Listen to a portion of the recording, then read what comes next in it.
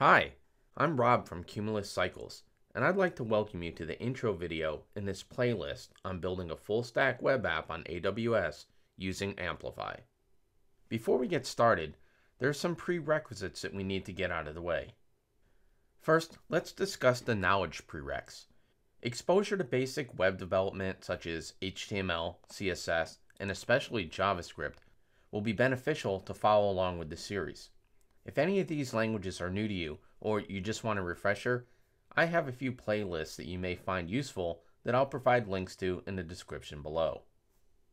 In addition, foundational knowledge of AWS will be helpful, as this is not an introductory AWS tutorial series. Next, let's look at the software prereqs. First, you'll need a code editor. I'll be using Visual Studio Code. You'll need Node.js and NPM, the Node Package Manager. And after installing Node and NPM, you can install the Create React App package, which is used for scaffolding React applications. And finally, you'll need the AWS CLI. I have videos on how to install all of these software packages that I'll also provide links to in the description below. Now, there's one more software package we'll need to install, and that's the AWS Amplify CLI.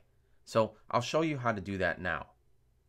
First, make sure you have your IAM user added to your local environment by running AWS Configure or AWS Vault Add if you're using AWS Vault. For this series, I've created a developer's user group, granted it administrator access, and added my user to the group. Now, to install the Amplify CLI, execute the following command in a terminal.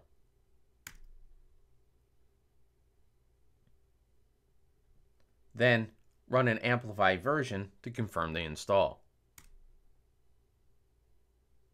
Now, with all that out of the way, we can start scaffolding our React application, which is what we'll do in the next video. I hope to see you there.